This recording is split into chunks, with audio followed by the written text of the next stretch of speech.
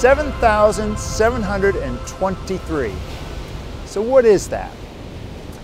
It's actually 7,723 miles of coastline in Britain. Beautiful coastline. And if you happen to live in Midwest America, it's unfortunate. You're gonna have to get on a plane or do a day trip. I mean, I used to live there. I didn't see the Pacific Ocean until I was 20. But I'm lucky now to live in Britain, and I have coastline that's no more than, say, a half an hour away from me. Now, I've brought you to one of the most beautiful places in Britain for coasts, Felixstowe Docks. Not really, actually. I can see the cranes from here. We're just up the coast. Not exactly the most beautiful place in Britain, but I'm trying to make a point. You don't have to have beautiful coastlines to get great images. So we've come out here to find some interesting features to show you how to get a nice image out of what you have at hand.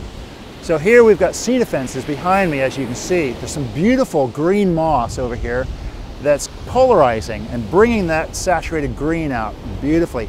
Now, I've tried a couple of different compositions now, but I did a recce yesterday morning. It was actually by reference to Skyfire. It's an app that's a plug-in to the Photographer's Ephemeris. Now, those of you that are not familiar with Photographer's Ephemeris, Google it. It's a fantastic app, very much like PhotoPills and a lot of the other apps, but they have this bolt-on called Skyfire, and we'll put the link in the underneath the video. Now, we have trialed this in previous videos, and it's failed miserably. But on this occasion, I've got to say, it really came home. It was perfect. Now, this location's about an hour away from where I live. And I looked at the tide levels, were high tides, which are great, exactly what I wanted for this location. So I drove the hour down here, did a little look around here to see how the compositions were going to set up with the color in the background. I could see just a little hint of color happening on the dawn skyline behind me. And I thought, right, set up and waited, and the sky just erupted. It was fantastic.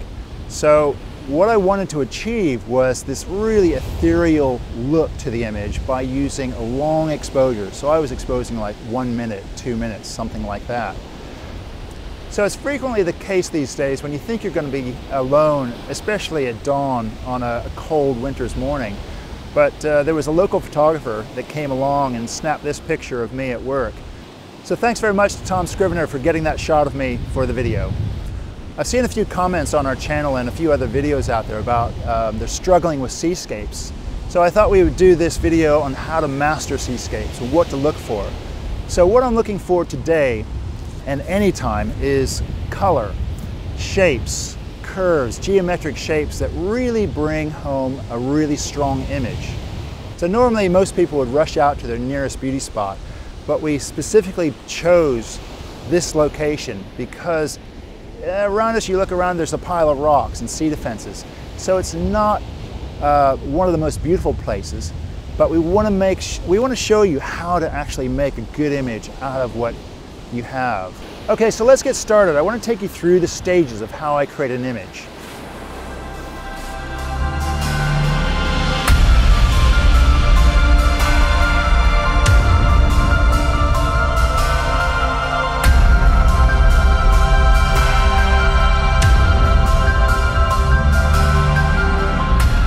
So in mastering seascapes, it's not necessarily thinking about the sea first. And in this case, it's actually secondary to the main subject. It's complementing as the background to these sea defenses. So what I'm looking for here is color and design. So we've got these beautiful star-shaped sea defenses. It seems strange to say beautiful sea defenses, but these are quite amazing. The patterns that these make, sweeping out to the ocean. Or the sea, actually. It's the North Sea. Sorry, we are in Britain, not an ocean.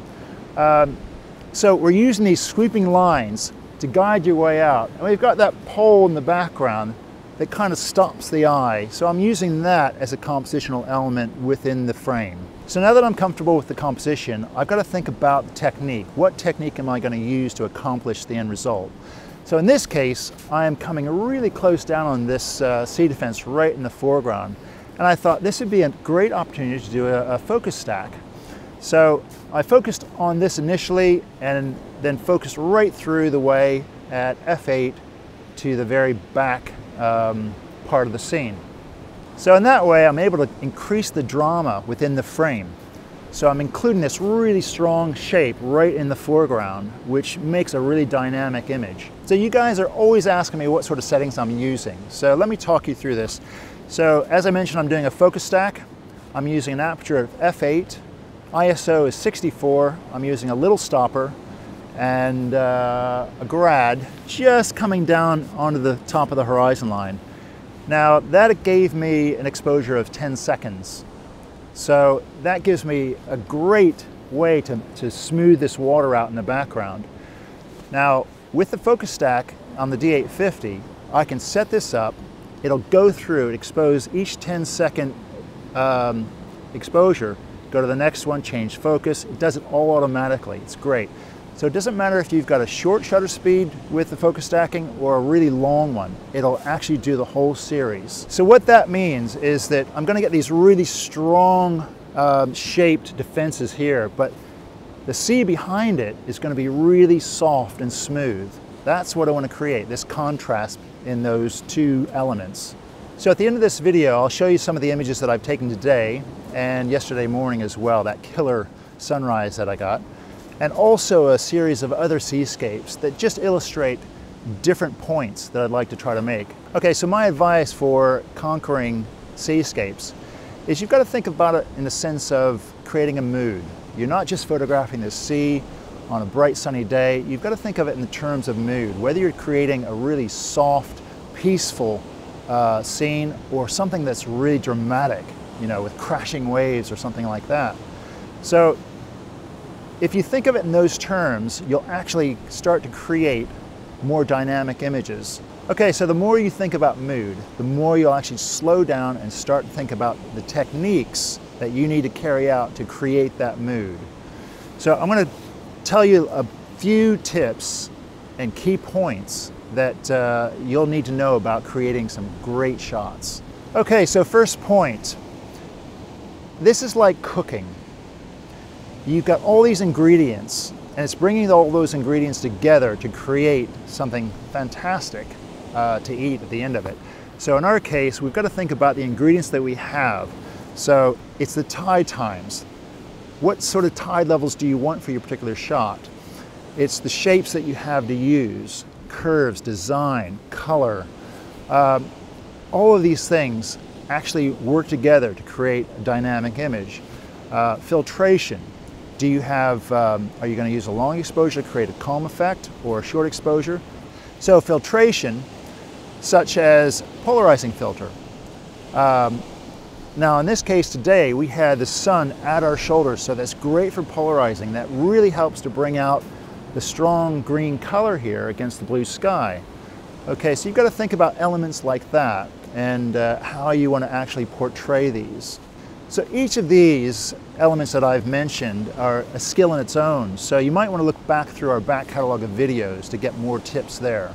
So I hope you'll enjoy the short slideshow at the end of this video, and this has inspired you to get out there and make some great seascape images. So now I'm off for a hot chocolate, but while I'm having that, if you wouldn't mind hitting that subscribe button, and thanks for those likes, and I'll see you again in the next video. Bye for now.